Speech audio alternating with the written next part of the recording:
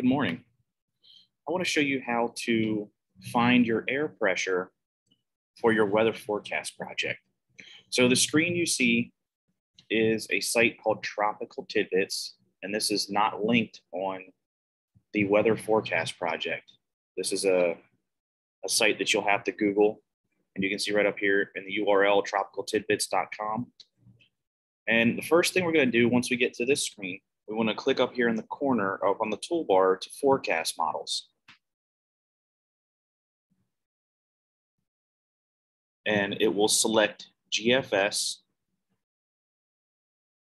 And then you'll also see a few things on the screen. So what I want you to look at first is the date. So the forecast time is over here.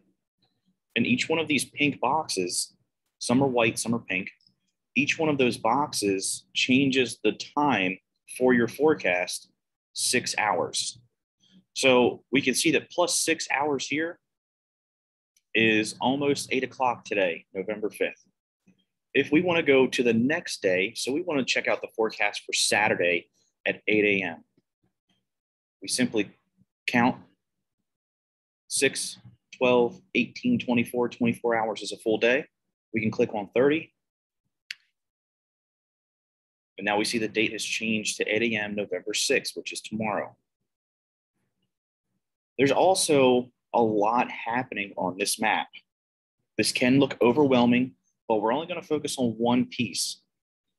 What I want you to focus on first, once you have your start date for your project, let's say we start on Saturday, November 6th. We're going to leave it there for right now. I want to go down here to the bottom and select regions. So if I want to choose Easton, Maryland as my city for my project, I'm going to click regions. And we have a whole bunch of maps to show up. And we're going to look at United States.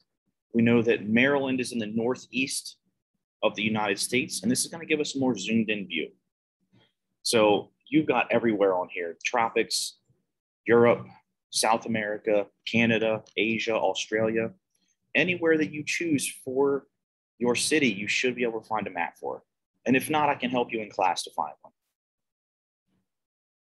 All right, so back to Easton. We're going to click on the Northeast US. It's going to give us a more zoomed in version.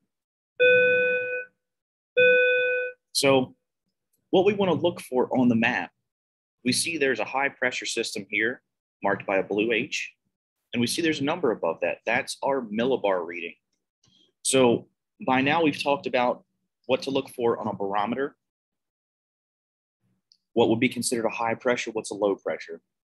We also see that Maryland is right here.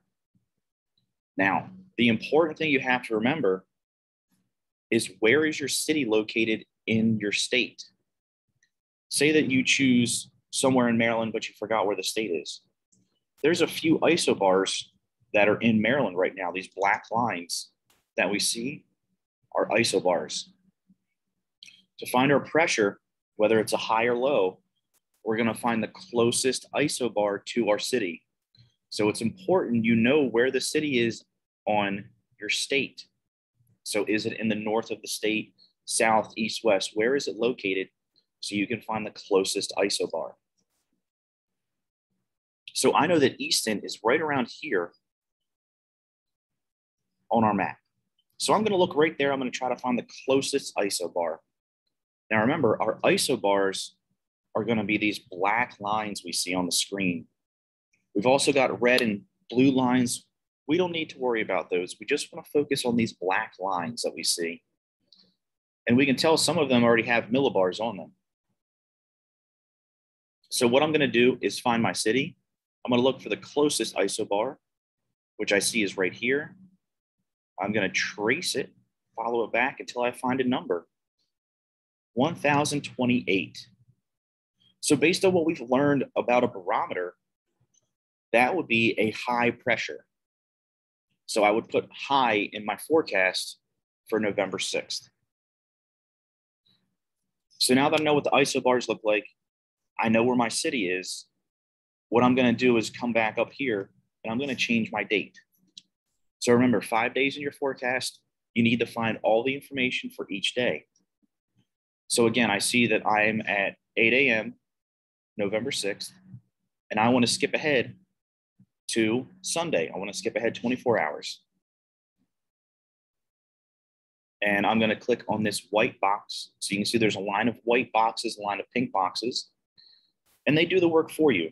The last white box you see, so here would be 54, is 24 hours in advance. So you click that one. Double check our date, November 7th. And I'm going to go back and look at Easton, Maryland. And I see these isobars here, it's changed. So it was 1,028, it's now 1,022. So try this on your own. If you need help, please let me know. I'd be more than happy to help you. Good luck. I look forward to seeing your forecast.